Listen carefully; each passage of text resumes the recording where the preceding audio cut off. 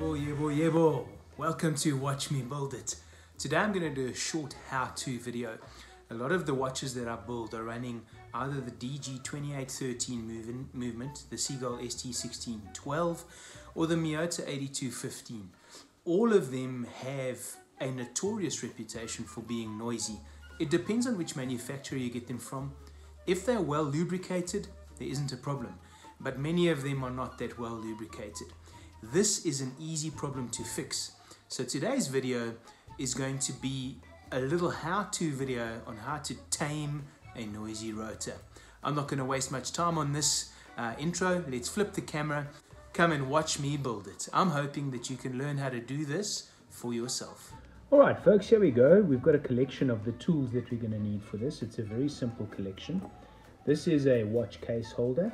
It's just going to help keep the watch in place. Here is the watch with the suitably noisy rotor. Let me give you a demo of that. Can you hear that? A very noisy rotor. Then we have a set of tweezers, a screwdriver.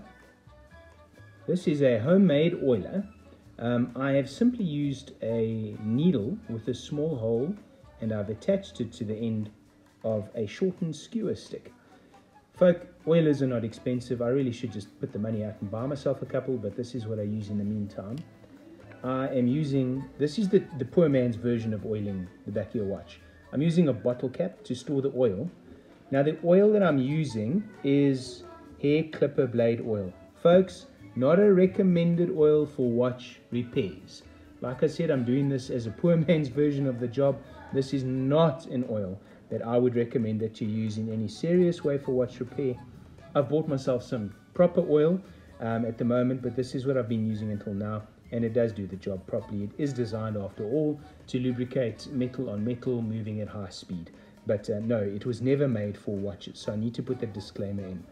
Then, of course, I'm going to want to remove the back of the case, and that is the weapon of choice. It is a soft, bouncy ball, and you would be amazed at how well it does the job. So here we go.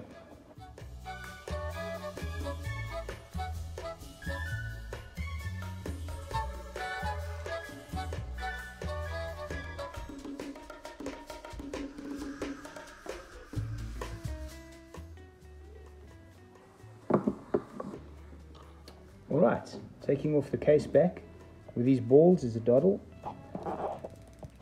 A bit of pressure. Let me zoom in over there.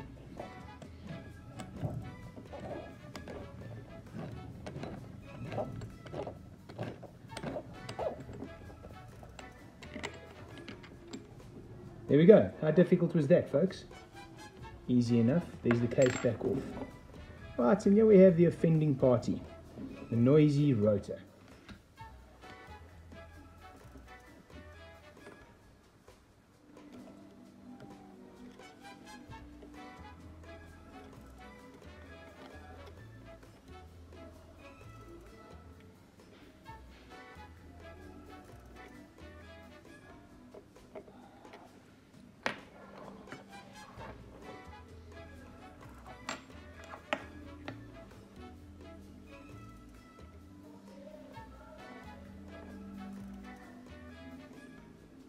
Move the rotor.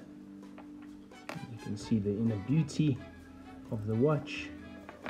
Now this, folks, is the bearing that we're wanting to oil. So what we're going to do, this is not a lot of oil necessary. One little drop in there is all you're going to need. It's more than you're going to need, really. You lift the drop to the end of the oiler and you drop it in to the bearing. That I've placed is more than enough. You do not need to get carried away with the oil.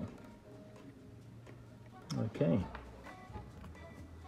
then we're going to place this again. Now if you look carefully, can you see that there's a flat edge on that hole? And there's the flat edge over there. So you're wanting to place your rotor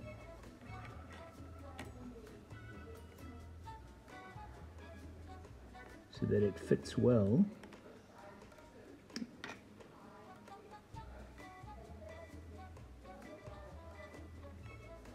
And we're back.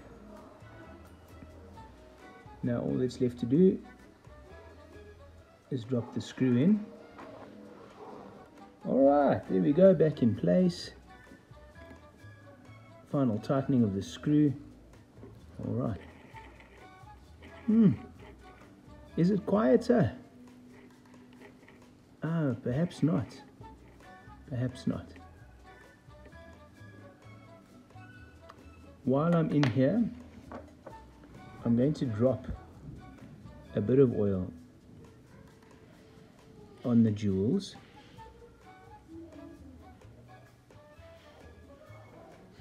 Just to help the movement run a little bit smoother. It's by no means a proper service, but it may just help the watch along. Alright folks, there we go. Then we want to be putting the movement holder back in. So put it with the flange facing downwards.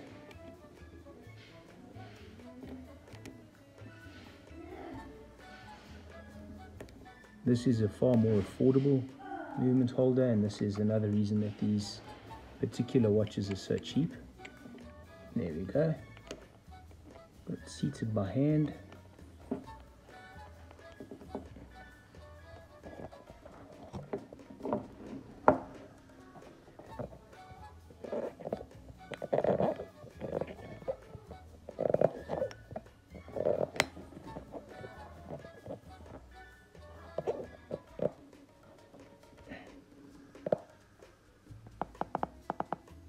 There we go, nice and tight.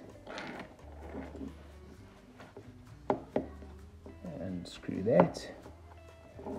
Pop this out. Let's see.